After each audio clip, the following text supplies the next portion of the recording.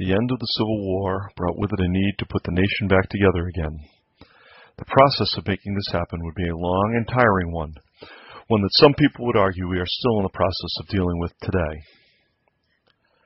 More importantly than what would happen to the states themselves would be what happened to the over 4 million soon-to-be former slaves living in the country.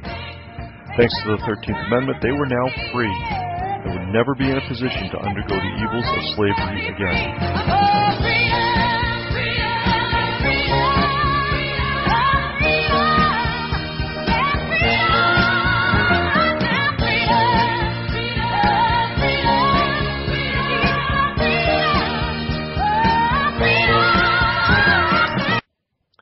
The problems that slaves faced were that they were people without an education, without many employable skills, without any means of providing for themselves, and living in a country where the majority of people in no way saw them as equals. Their quest for the next 100 years was to gain the equality that had promised them as a result of the Civil War. This process was not without its hiccups along the way. After the ruling of the Supreme Court in the Plessy v. Ferguson case in 1896, the law of the land was separate but equal. This meant that separate facilities could be established for the different races so long as they were equal. The problem was that separate could not ever be equal, and so the battle for true equality that had begun as slaves continued into the 20th century.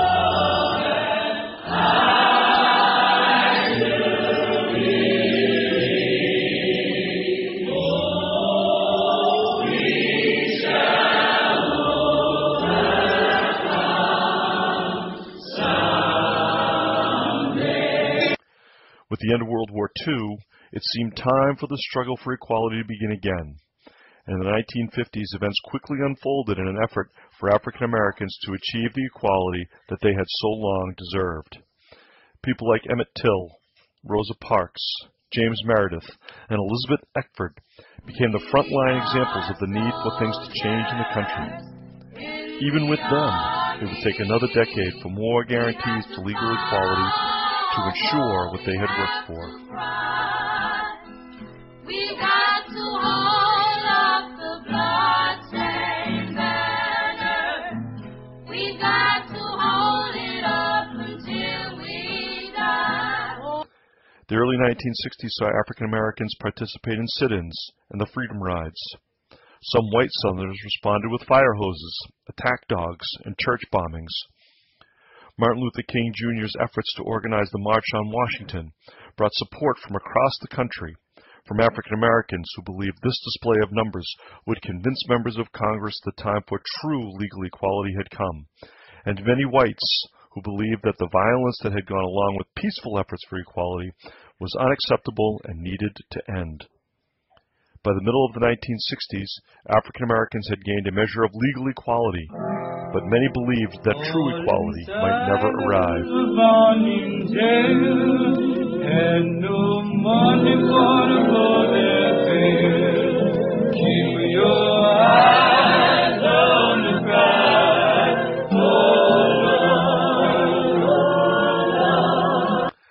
Many other groups took strength from the attempts of African Americans to gain equality.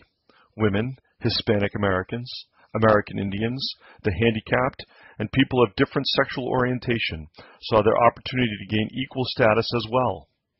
From the 1960s through today, the fight of many of these groups continues, and we are left to ask the question as to if and when we will live up to the creed of the United States, that all men are created equal.